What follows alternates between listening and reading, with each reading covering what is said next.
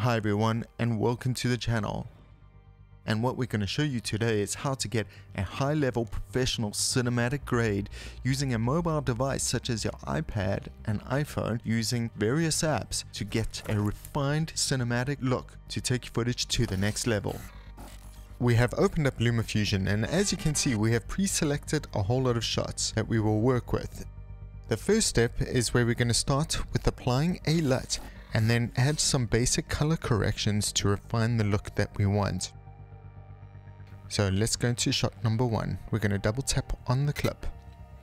Now we're in the color and effects panel. As you can see, we've preloaded the SpectrumGrades LUTs. You can view them over here. The installation is pretty simple and very quick, and once it's installed, it then stays in LumaFusion every time you start it up.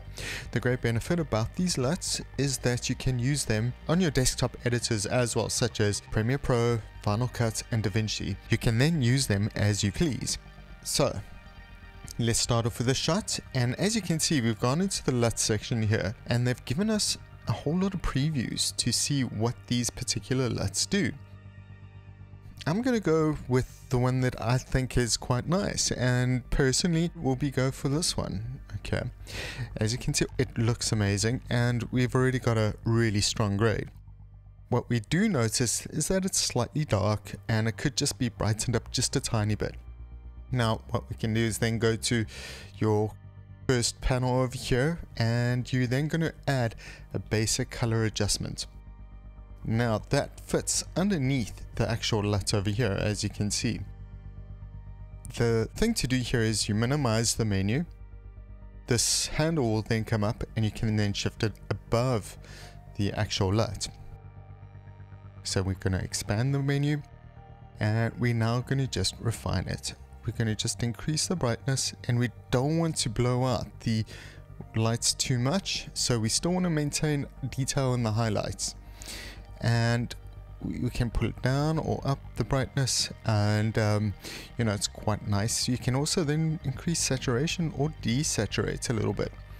Okay, so I quite like it without any adjustments on saturation on this particular one, but I do want to just kind of play with the contrast a little bit. On this particular tool, the levels tool, it's quite nice. I will then not make it as bright, just slightly darker before and after. Now this is looking great. I'll then play it forward, click on this color and effects menu, and it will go full screen. You can then just go and press play and you can see the effect over there. Let's go into the next shot. We're going to do the same thing. Go to shot number 2, and we're looking at a more extreme shot where there's a lot of backlighting. We're going to double tap on the clip. We can start off again. We're going to add the basic adjustment. We're not going to do anything yet. We're going to go to the LUT. As you can see, this is a lot of backlight, sun coming straight into camera, but I think this could lend itself to a sort of more stronger look, which is looking great. It actually works super well. And then what we can do is just do the basic tweaks once again. Now we're going to do these adjustments over here, and in my opinion I think we can just drop the saturation just a tiny bit. There we go, and I quite like that. It really looks very good as it is without and with the LUT. Great. Now let's go to a more challenging shot. This one over here. We start off with a shot where the sun is behind you, then the camera rotates around, and then the sun goes more towards you, so it becomes more backlit scene. Now the exposure was set for that particular angle, and now it is actually at that point a little bit different. Then we go into the clip and we will start off at the beginning of the shot. Okay, let's go to the front end of the shot. We're then going to go to the LUT and apply it. We are going to go with, let's see, go with this one here. I quite like that. Okay, so now we're going to then add our basic color adjustment. There we go. We are then going to shift that up. And then we're going to do some basic tweaks for this particular angle of the camera. So I'd like to just give it a bit more contrast. Just get the clouds to pop out a bit more. And there we go. There we go. So we don't want the clouds to lose detail. We could increase brightness like that. And there we go. Increase contrast. Again, before and after. So let's play it. Okay, that's looking fantastic. I'm really happy with that. But now let's go a little bit further on in the shot. You'll see everything kind of blows out. This area over here loses a lot of detail. So let's do this. We're going to go back into our edit. We're going to probably go to about, let's say, this point, about halfway. We're going to cut it. Okay. And then what we're going to do is we are then going to go into the second half and we're going to edit this particular shot. We're going to go to right to the end and we're then just going to adjust it accordingly. We're going to pull down the brightness, readjust the contrast and everything so that you start getting the detail back in the clouds. As you can see, we've done some basic adjustments and we have balanced the image at the end of the shot. We are now going to go back to the edit. Now the wonderful trick to this is we're going to add a transition.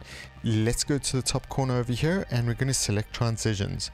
And then we're going to take a cross dissolve and we're going to add that. Let's zoom in a bit. Command plus on the keyboard. And we are then going to stretch out this transition. Let's command minus, go back. Now you can see both the clips. There's the beginning part of the first clip, and there's the end part of the second clip. What we've done is we have now created a crossfade between the two grades. Now if we play it back, you can see that it seamlessly maintains the grade across both shots and it's balanced all the way through. Now the next shot that we've got is going to be something that really gives your shot a beautiful touch. We have now gone back to the edit. As you can see, we've got two identical shots and this is just for demonstration purposes to illustrate the difference. We're on the second shot. We are then going to duplicate the same shot. It will duplicate it above it. Okay. Then we're going to double tap on this top layer. We're then going to add a blur. We're going to add about a 20. It really doesn't matter. These are presets on the amount. So you can choose 100 and it's the same Gaussian blur. But let's pull it down to about 14 or 15. Really doesn't matter at this point because you'll see exactly what we're going to do. As you can see now, we've got the blurred layer on top of the unblurred layer. If we hide that layer, you can see it is clear. And we then unhide it. Now we're on the top layer. We're going to go to this bottom icon over here. It's called frame and fit. And we are then going to expand the blending mode. We are then going to pull blending mode all the way to, let's say, something that you feel will be really nice. So we are going to go to, let's say, 25% opacity. What this is actually doing is it's creating a soft layer on top of the footage. And it still maintains detail and sharpness. Now the trick to this is subtlety. Just tweak it up a bit. We can then go to, let's say, the blur amount, and we can reduce that a bit more or a bit less. Because we don't want it to look too hazy. We want it to still have detail. And if we look at that, before and after, it's such a subtle effect, but makes such a beautiful difference. And then we can go to the opacity again and just refine that amount. So we can pull it down to sort of, so it's not as strong. Maybe 13 or 14. That should be quite good. Let's go back to the edit page, the cut page, and let's go full screen, press play. The other added benefit about this effect is that it actually, in a way, denoises the footage. So LumaFusion does not have any noise reduction, and this is a way to soften, keep detail, and to reduce a little bit of noise.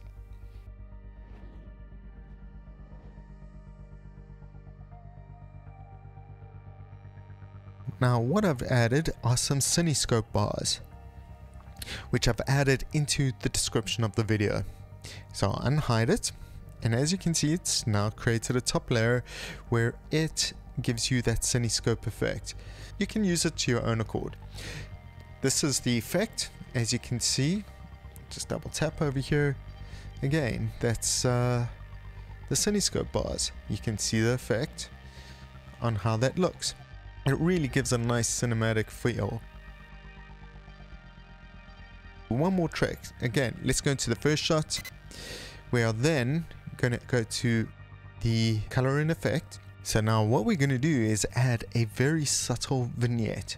Let's go to the top menu over here, the third icon on the top, and we're going to go to, let's say, vignette number 3, and we're just going to pull the intensity right down because a vignette has to be very subtle. There we go, very subtle. It just focuses your eye into the center of the frame. We just want to have a very low intensity on it. And all these small details add to the overall look of your shot. Let's do the same over here on this particular shot. We are then backtracking a bit, and then we're going to add a Gaussian blur.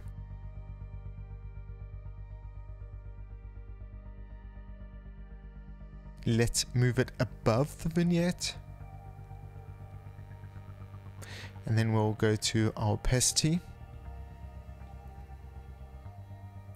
Pull that down to about 12%. Let's take a look at the before and after. Here's the before shot, ungraded, untreated, with no grade or any post effects. This is the finalized graded shot. It's a huge, massive difference. It's done very easily, very effectively, and you can do this all on your mobile device. This technique will be of great value to a lot of people to get the most out of the footage. If there are any questions, place them in the comments below. I'll be happy to answer them. So good luck with your grading, and let's see what you come up with.